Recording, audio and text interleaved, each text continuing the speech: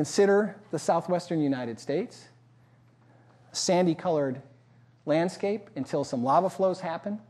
That lava cools, and now that black rock is going to be invaded by the sandy-colored mice. Once every 1,000 years or so, a black mouse is going to pop up.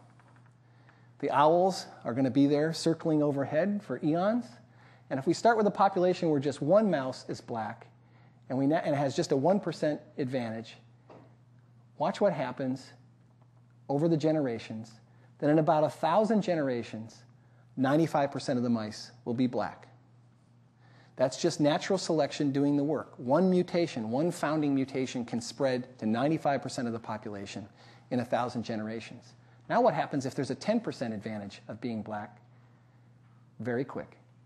In 100 generations, 95% of the mouse will be black. It turns out from measurements in the wild, there's an even greater than 10% advantage of mice being black on the black lava flows.